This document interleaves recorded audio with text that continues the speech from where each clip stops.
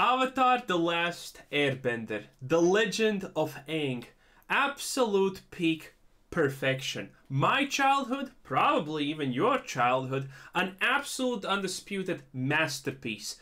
Beautiful, elegant in every single way. And when I saw the Netflix trailer for the light adaptation, I was actually pretty happy, pretty pumped. The scenes they show were straight up from the show that I remember. Scene for scene, in fact. The CGI didn't look bad. It looked pretty good. The characters, absolutely spot on in most cases.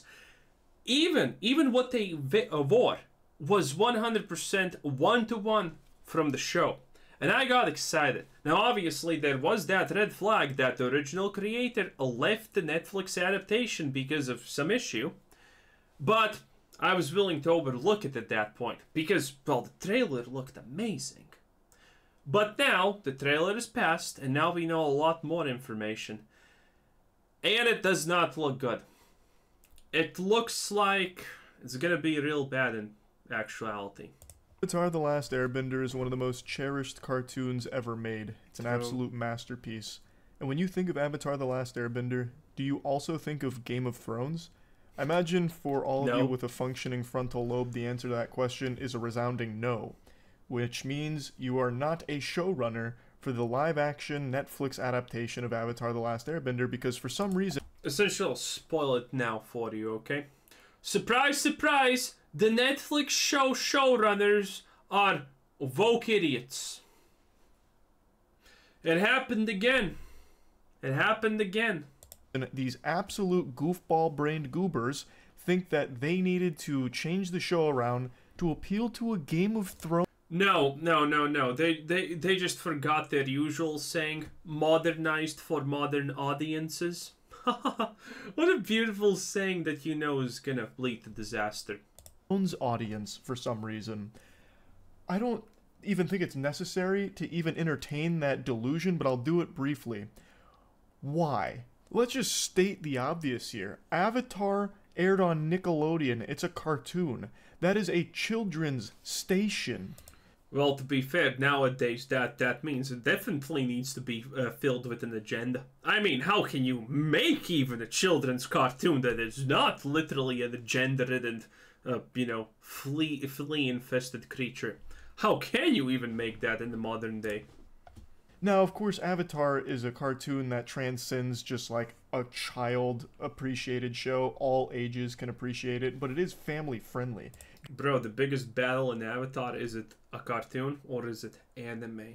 Ooh, now that's a spicy one. Game of Thrones has titties and blood and shit out the wazoo. It's totally different. Why would you want Avatar to be morphed into something Game of Thrones adjacent? It makes no sense. That is the most out-of-touch Netflix corporate suit decision I could have ever imagined out of a boardroom. Oh, we need to tap into the Game of Thrones audience. Why? Also, for the most part, the Game of Thrones audience is dead and buried with the fucking colossal flop of Season 8 being such a fumble. Now, of course, House of the... Yeah, I was gonna mention, House of the Dragon, though, is really, really good. Dragon helped revive it a little bit, but even still, this is just beating a dead horse. No, it's more than that. This is like mutilating the corpse of a dead horse. It's disgusting. You're defiling it. I just can't understand that decision at all. It's like if you were doing a live-action adaptation for the Care Bears and making it dark and gritty for no reason. Yeah, we saw all the whimsy and the childlike fun of Care Bears, and we wiped our ass with it. We said, it's time that Care Bears gets with the program in the 21st century. It's time that we adapt Care Bears to fit the modern audience, and we wanted to tap into fans of the Human Centipede franchise to welcome them into the Care Bears universe. Just, what are you doing? What are you doing? Now, I already made a video talking about, like, the first trailer that dropped for the Avatar series, and like I said, visually, I think it looks pretty good, and I had somewhat of an optimistic outlook on it, but... Oh, I didn't see it, I just saw the original trailer. Can't go back in time and watch it, sad. I had to mention that I was still very skeptical because the creators of Avatar walked away from this Netflix adaptation quite a while ago, stating creative differences. So the actual creators that put together this masterpiece left it because they didn't like the direction it was going. And now, as it gets closer to But the trailer looked one for one what you saw in the cartoon. That's the saddest part. The saddest part is that they are that they are intentionally marketing it as a 1-for-1 to the actual cartoon. And why are they doing it? Because they know if they don't do that, they will fail. But when people understand, probably from the first episode, I guess in this case, that Katara probably instantaneously takes absolute charge of everything that's happening, and Sokka gets castrated, because why not, honestly, at this point, right? And Aang just needs to do Katara's bidding for all of ever. It's going to be a disaster from episode 1, probably, at this point. Release, it comes out at the end of this month. It's pretty clear why they left. It's because they're changing all of the most important fundamental aspects of Avatar. It's very clear why the creators would have abandoned this pile of shit. It's not looking good. Visually, it's certainly better than M. Night Shyamalan's Sin from 2010 with the Last Airbender movie, but narratively, it's looking like it could be even worse somehow. Over the last 3 days, there's been 3 bombshell new pieces of information from staff of the show that just really raises a lot of red flags and sounds the alarm. So this was the first one about wanting to appeal to Game of Thrones audiences. The showrunner saying that it couldn't just be for kids. Dummy, it was never. At this point, it's pretty much not for kids in the first place, because everyone who's gonna watch it is probably 30, 40, 20, 25 and whatnot. Like, dude, this is not gonna be watched by kids. Just for kids. Avatar: The Last Airbender is one of those few cartoons that everyone of all ages sings the praises of, because it appeals to everybody. It was never just for kids. And you don't need... Well, it wasn't... Okay. It was made for kids, but they did cover things that appeal to adults also.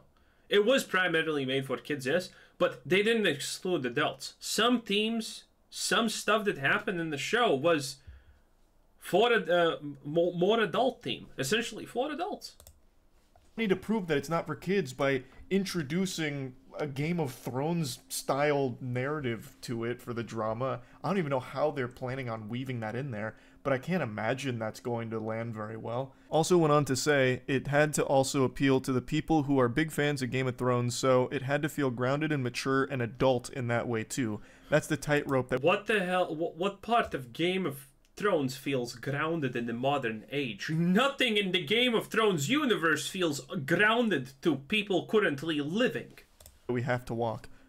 No, you don't. You can just not walk that tightrope because it's nonsensical to do that in the first place. Yes. This is like if Nintendo would have come out right before the Mario Bros. Movie released and said, we knew in order for Mario Bros. To succeed, we needed to appeal to John Wick fans, so we had to make sure Mario Bros. Felt grounded. That sounds good, though. That does sound pretty good, not gonna lie. Mature and adult in that way too. It was our tightrope we had to walk. It's just fucking baffling. It's mind-boggling. Why does Avatar: The Last Airbender need to appeal to Game of Thrones fans in any way, shape, or form? The idiot benders over there at Netflix have lost their marbles. They're off their gourd right now. Well, they were considering a She-Hulk Season 2. Well, they were considering a Velm Season 2. Well, I hope Velm Season 2 is going to come out, because I hate to watch that thing, and I absolutely loved every second of how nonsensical and crazy it was, not going to lie. But yeah, I mean, Netflix has done worse things and stupider things. So, them Game of Throning Avatar: The Last Airbender, kind of part of the course for them, isn't it, on one hand? With this direction. And this is only one of 3 big alarming things they've said. The biggest one is by far their decision to completely change one of Sokka's main character arcs that he goes through in the show. Apparently they're toning down Sokka's sexism in the show, stating, I feel like we also took... Dude, I forgot that this was honestly even a thing. I remember Sokka, yeah, he did say women can't do this, but usually he 5 seconds later got proven wrong by, well, anything he said about that. It never felt bad. It just was like he says one thing and then gets proven the other. It never even felt woke when I watched parts of it as an adult, because I watch, hey, I get recommended some Avatar clips time on YouTube, and I click on that without hesitation. Okay, it's simple, and it never feels like that. I completely missed the part about this because Sokka just gets proven wrong about his opinions. And he gets proven wrong about his opinions in the best ways possible. Not by some purple-headed lunatic screaming at you telling you're wrong, but by actual action and consequences. It's great. This never even slipped my mind that this is actually a thing until I heard about this. Out the element of how sexist Sokka was, I feel like there were a lot of moments in the original show that were iffy. He is a flawed character, that's the whole point. I don't know why studios are so afraid of flawed characters now, where every character needs to just be morally perfect off rip, so then they're extraordinary. The woman characters need to be perfect and infallible. That's why Lord of the Rings, Rings of Power, There's a Storm Brewing Inside Me is getting another season. Oh boy, that's gonna be amazing. Fairly uninteresting and don't really have any character development. The whole point was Sokka started off very flawed, and he goes through this development where he learns, oh, women can be badass warriors too. It's not just men. It's a huge component of his character and his growth. That is one of the main things that he first goes through. And apparently they've just wiped their ass with that. Now, they didn't say that they've entirely removed it. They've said they've toned it down. Of course, no telling.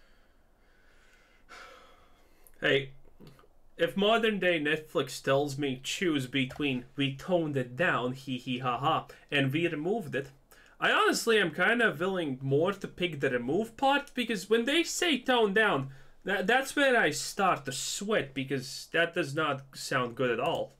How much, but still, why do that? Why have that play a backseat when in the show that was pivotal to his character growth and development? I also find it comical that this aims to be more mature and adult, seemingly wanting to appeal to Game of Thrones fans, and yet they're watering down the elements of the original children's program because they believe adults are too fragile to handle it. That's just so laughable to me. Kids could handle it back then, but times are different now. We need to make sure that the adults are coddled as much as possible. It's got to be Weenie Hut Jr. and super sterile. Well, to be fair, I do think that makes sense, and they do have a point. Adults nowadays need to be cuddled. Again, get 10 Americans in the room, call them stupid, and watch how half of them are gonna go schedule an emergency meeting with their psychiatrist that tells them that they are as special as they come and they cannot do any wrong. So they do actually have a point about that part, cuddling adults. But we also have to make sure it appeals to Game of Thrones fans. And once again, this begs the question I've asked a million times when it comes to this shit. Why are you adapting this in the first place? What is the point of your live action adaptation if you're going to change the most fundamental elements of what you're taking from? You immediately... To rewrite history. To ruin something that was once great. Alienate the fans, and you're not bringing in any new fans from doing it. You just stand to lose. It's a lose-lose situation all around, like we saw with Halo Season 1. Now, Season 2 does appear to be going a different direction. Maybe they've learned... No, they haven't. I have heard about this about Season 2 of Halo. Oh, it's gonna be good! They learn from them! Yeah, how often does Netflix learn from their mistakes? Never. There's a reason Disney lost $2 billion last year. Okay? And they're not stopping. Learn from the mistakes, we'll see. But this is once again falling into the same fucking mistakes of why are you adapting something that you don't even seem to like or get in the first place, with further evidence from their most recent statement saying that Aang will no longer be, going on any side quests or taking any detours. He's just going to be all business all the time, which runs counter... That is, yeah. The first... No, not the first season fully, but the initial start of Avatar, the whole story takes place because Aang had trouble accepting the fact that he's an Avatar and that he has this responsibility towards the world that he did not even ask for. That is his story. That's why he ends up where he is in the first place, because he runs away from responsibility. Making Aang 100% all business is a super bad, well, obviously it's a super bad decision, but yeah, it kind of ruins his character. A huge part of his character at first is accepting that as an avatar, he has a responsibility towards the world. Well, I honestly kind of understand. No, wait, I don't understand. You'd think that the modern insanos would want to ditch that idea that he even has a responsibility to the world, that he is a free spirit and can do whatever he wants and blah blah blah. So that's just a strange choice on both sides of the aisle. To one of Aang's big character traits, that he just wants to be a kid, that he wants to have a childhood. In fact, the whole thing starts with him running away from his responsibilities. He never wanted to be... Everyone who has seen Avatar, even if that was 20 years ago, you know that this is exactly it. Even as a kid, you understood his motivations. The Avatar, and he wanted to just be a kid. But in this show, that I guess that's not going to exist. He's just always going to be all business all the time. And they have to know that. They're making the conscious decision to just fuck everything because they believe they can do it better. And that hubris has ruined so many of these. Yep, on point. That is actually exactly my opinion. They take already existing things, and then they look at it and say, we can do better, this is garbage. In the past. Avatar: The Last Airbender has to be one of the most talked about shows probably ever. If you just type in Avatar: The Last Airbender on YouTube, you'll get thousands upon thousands of video essays going over all the nuance of the show, all of the... True. I have seen a lot of them. Plot elements and everything that makes it so special. It is a show that has stood the test of time and is still actively discussed to this day, so many years later. So there's no way the people that worked on this are somehow ignorant to these things, but they are just choosing to completely change them. I don't know, I think he gives way too much credence to these people. They are that ignorant. I do think they are unironically that ignorant. For some inexplicable reason. I don't get it. Why adapt this then, if that's the case? A lot of money is going into this. You can tell that it's a high-budget production just from the trailers. Visually, it looks pretty impressive, especially compared to the 2010 counterpart. So why waste all that money? You could have just done a more faithful adaptation, and I've always said I don't really see a point in adapting something one-to-one. I do believe you need to take creative liberties, but not when it comes down to the most fundamental elements of what makes that property special in the first place. You can interject your own style and your own creativity into that universe while... How about you don't, though? Anyway, that was our boy, Charlie Penguin Z0. Man, I'm gonna watch it. I'm gonna love hating every single moment I watch it. I'm gonna hate watch it. I hate watch The Walking Dead the last seasons where it was beyond atrocious, and I loved it. I hate watch Realm, and I loved it. If this is as bad, I'm gonna hate watching this also. And I'm gonna make 25 billion videos about it also. It is what it is. Anyway, this was Quizzer Sid saying thanks for watching. Subscribe if you haven't already, and have a nice day. Bye bye.